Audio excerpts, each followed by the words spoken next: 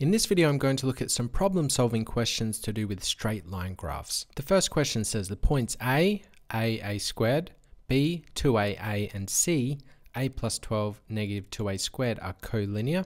Find the value of a. So we are given 3 points, a, b, and c, and we're told they are collinear, meaning that we can draw a straight line through those 3 points. This means that there is a relationship between those points. And one of the things that allows us to solve this problem is the fact that between any 2 points on a straight line, the gradient is the same.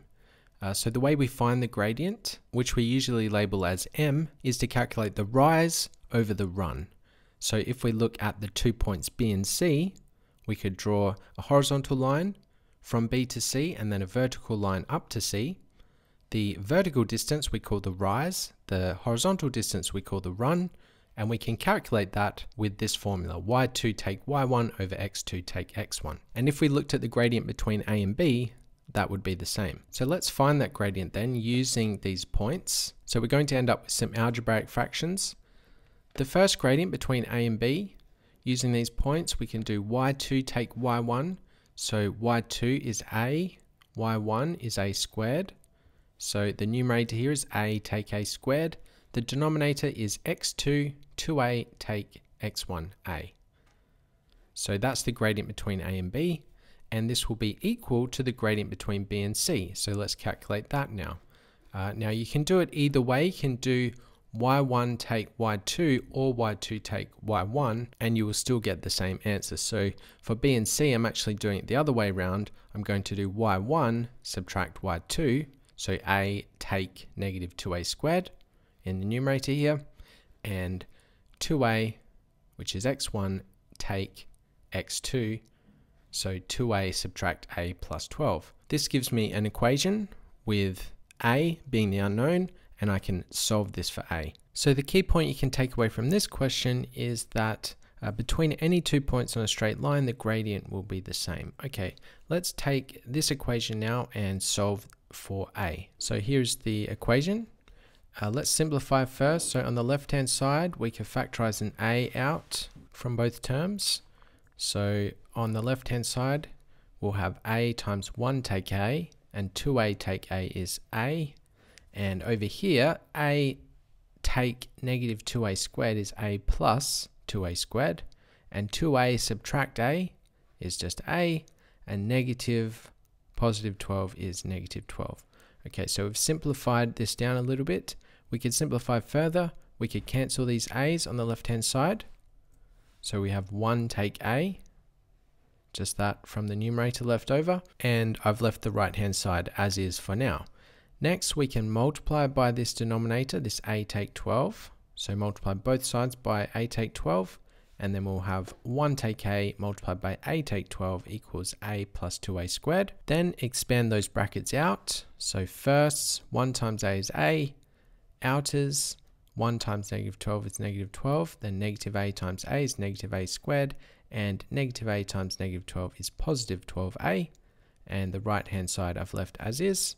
And then simplify the left-hand side, so we can add those like terms together. 12a plus a is 13a, and I've rearranged the order so that we have the negative a squared first and the negative 12 on the end there. Okay, let's keep simplifying. We want all of the terms on the same side, so we could add that a squared to the right-hand side, take the 13a, add the 12, and we'll end up with 3a squared take 12a plus 12 equals 0.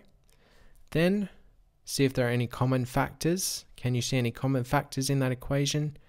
Each term has a factor of 3, so let's divide everything by 3 and we'll end up with a squared take 4a plus 4, and this is what is known as a perfect square. So we can factorize this into 1 bracket squared, and this will be a take 2 all squared equals 0. What value must a have in order for this to be 0? A must be 2. So therefore a equals 2, and we are done. Just going back to the question, you can figure out what all these points are now. A would be 2, 4, B would be 4, 2, C would be 14 and negative 8. And you could also go ahead and find the equation of that line if you wanted to as well.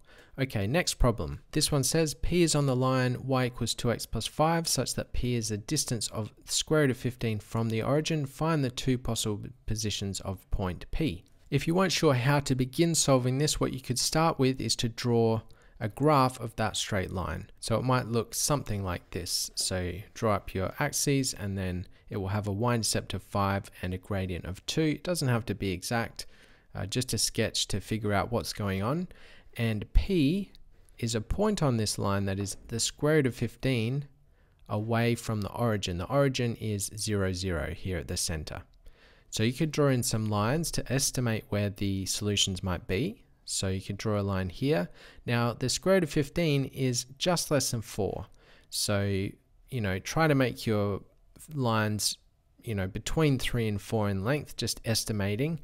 So this line I would think is longer than 3 because 3 is here. So it's going to be a bit longer than 3 and maybe just less than 4. Again, it doesn't have to be exact, but what this does is it tells me this coordinate will probably have a negative x coordinate and a positive y coordinate, and there'll be another point over here. So you could draw a line with the same length in this direction. That gives you another point on that line. That's why we're going to get two solutions here.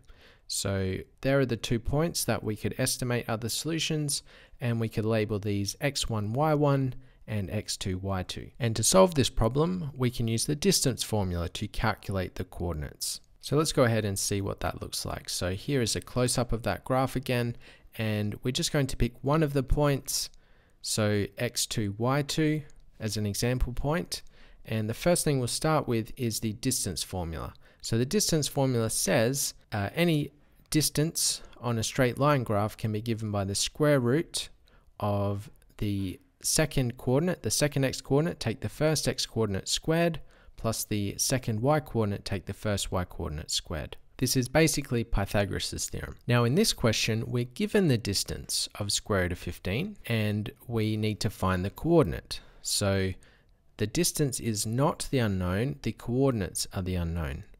And also, because the distance is from the origin, x1 and y1 will both be 0. So x1, y1 are 0, 0. So we're really only worrying about x2 and y2.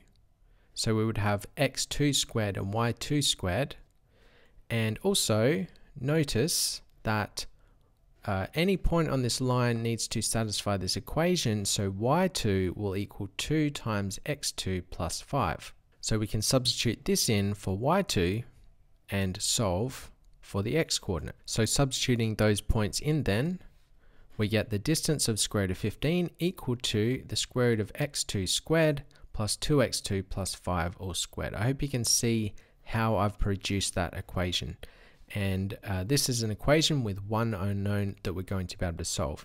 Now I'm going to just write this in terms of x. I'm going to get rid of that 2 there just so it looks a bit neater.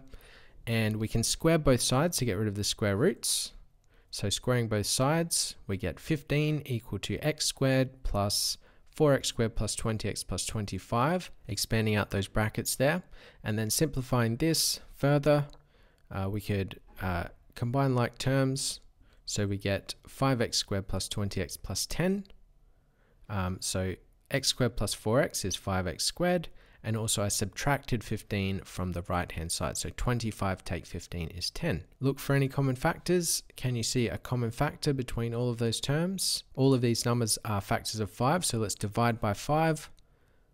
And we get x squared plus 4x plus 2 equal to 0. Now we cannot factorize this quadratic. So we could either use the quadratic formula or completing the square. If we use completing the square, this will be x plus 2 all squared plus 2 take 4. So you take half that coefficient of x, that goes inside the brackets, and then you subtract that number squared. So x plus 2 all squared plus 2 subtract 2 squared. And then simplify, so we get x plus 2 squared take 2 equal to 0. And add that 2 to the side, take the square root. We get x equal to plus or minus the square root of 2 take 2. So they are my x coordinates of the 2 points. And now we need to find the y coordinates. So substitute those x coordinates into the equation of the straight line. So we'll have y equal to 2 times plus or minus square root of 2 take 2 plus 5. If you expand out those brackets and simplify, we get the y coordinates of y equals plus or minus 2 root 2 plus 1. So we'd have a negative 4 plus 5, which is plus 1. So we have our coordinates, and let's just see what that would look like. This point here would be root 2 take 2 and 2 root 2 plus 1. And this one down here would be negative root 2 take 2, negative 2 root 2 plus 1. And just as we estimated, this is a negative x value, this is a positive y value, and this point down here, they are both negative. Okay, so hope you found those problems interesting. Thanks for watching.